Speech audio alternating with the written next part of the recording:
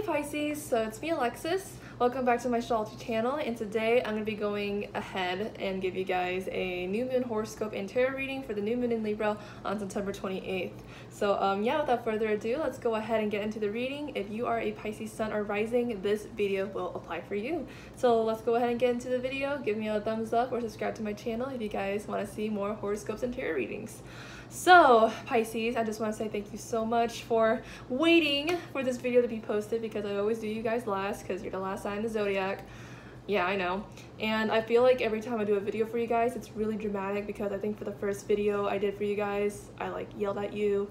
And then for the last one, I was really happy for you. So maybe this time I'll be happy for you guys again. So hopefully it's gonna be that way. I just want to say thank you guys so much for, being so patient.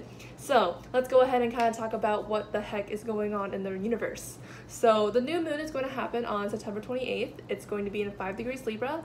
And then one thing I do want to talk about is how the transiting Venus will be squared to Pluto. So with that dynamic going on, Venus is the planet of relationships, pleasure, harmony, all that good stuff, and then Pluto is the planet of turmoil, the planet of upheaval and turmoil that you have no control over. It just happens. So with Venus being square to Pluto in that sense, maybe in regards to your connections, and especially since it's in Libra, there could be some connections in your life where it could be, some turmoil. Maybe there's some changes that need to be made, and there's no way for you to like shove it under the rug anymore. It has to be confronted now. Pluto is kind of like that one person where they like throw up everything from the rug and be like, look, this is the problem. Now it is all in your face, like fix the problem. So yeah, that's what's going on. Now Pisces, this new moon in Libra is going to be happening in your 8th house, and then the transiting Pluto is going to be in your 11th house. So when I think of the 11th house, when I think of the 8th house, let's talk about the 8th house first. When I think about the 8th house, I think of power dynamics. I think of power struggles on a psychological level, or like, not a financial level. The 8th house tends to represent, how you stand your ground against other people. So like if the 2nd house is the house of stability by yourself, the 8th house is stability with other people. Like how do you stand your ground with other people? And, by establishing that ground, it could either be, it could be a power struggle, or it could be equality. And with Pisces ruling your 8th house, hopefully, you want things to be fair, you want things to be equal.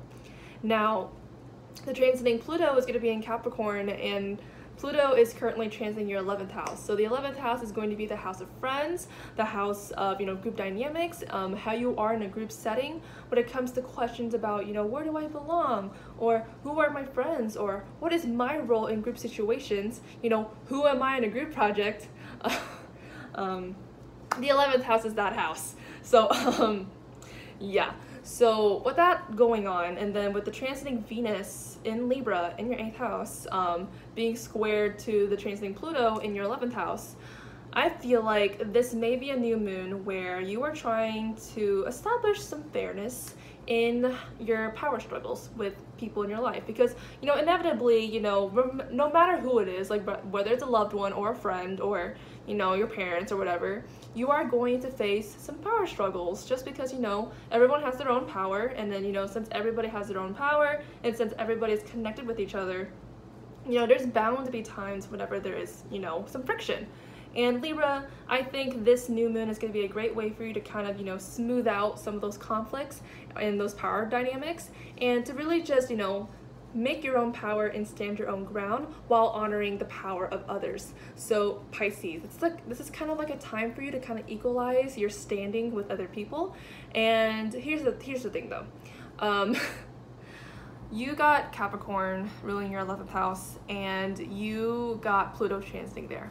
So in this new moon, you have this goal of wanting to implement fairness and equality with how you are with people when it comes to power struggles. However, since, Pluto is transiting your 11th house and is square to the transiting Venus, people may have already put you in a box and already put you in a certain role. So, and depending on this role, maybe it conflicts with your goals for the new moon.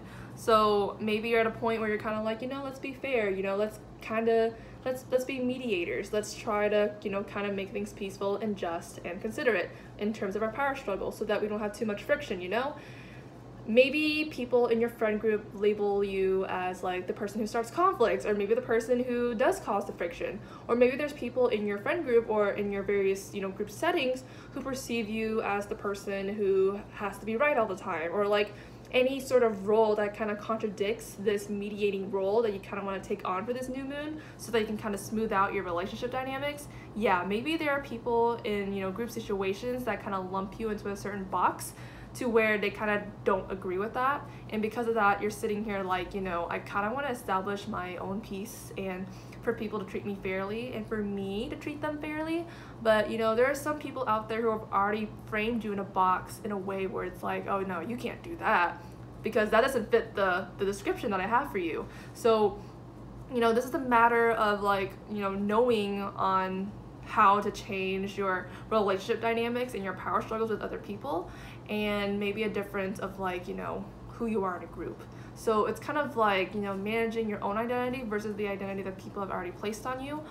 If it's on a literal level, maybe you're trying to clear out your debts. Maybe you're trying to clear out a debt that you have for somebody or someone has for you. You're trying to clear out that financial situation, but maybe, you know, certain people in a certain group have already labeled you as someone who may not, you know, finish this deal or finish this debt or something along those lines. So yeah, Pisces, let's go ahead and kind of see what the cards have to say for you.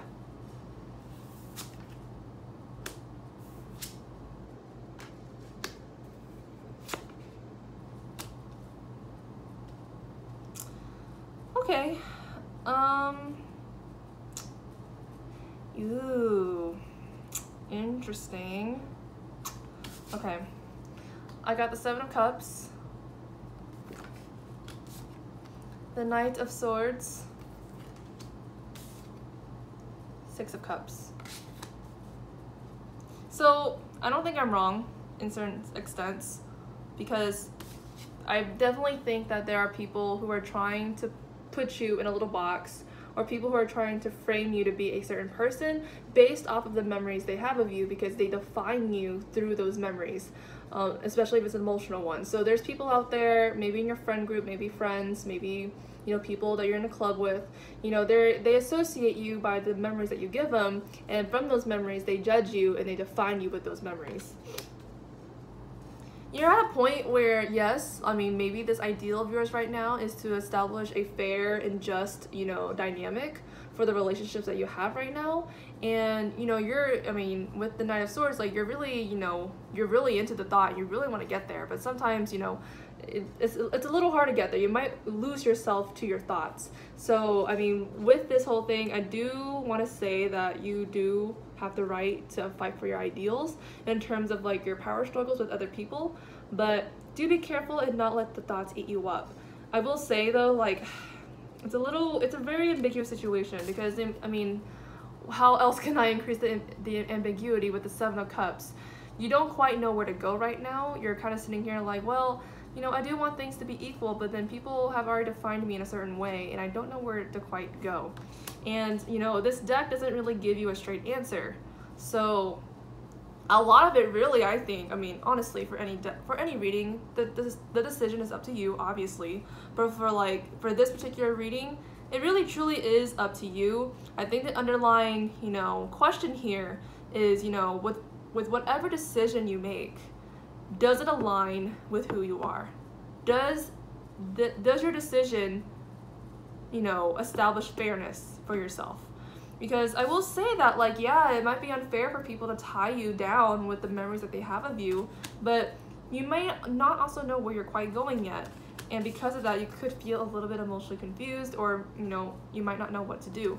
So Pisces, I think what you should do is, you know, kind of sit and contemplate and kind of think, okay, you know, I realize now that people have placed me into a certain box. I have a certain role to play, and I have to decide whether I like that role and whether that role is true to me, or whether that role is fair for me. And if it's not fair for me, I have to know whether, you know, this, you know, ideal that I'm chasing is right for me. Because, you know, at the end of the day, Pisces, I think this sort of situation kind of outlines like a self-discovery kind of journey, but you have to be careful because there's some people that may be in the way. And at the end of the day, like, if you just knew who you were, like, this situation would be crystal clear. That's what I'm gonna say. The reason why it's not clear right now is because it's not clear on who you want to be. And I think once you figure that out, I think you'll know the right decision to make, because it truly feels like a, you know, a gray situation. It's not all black and white.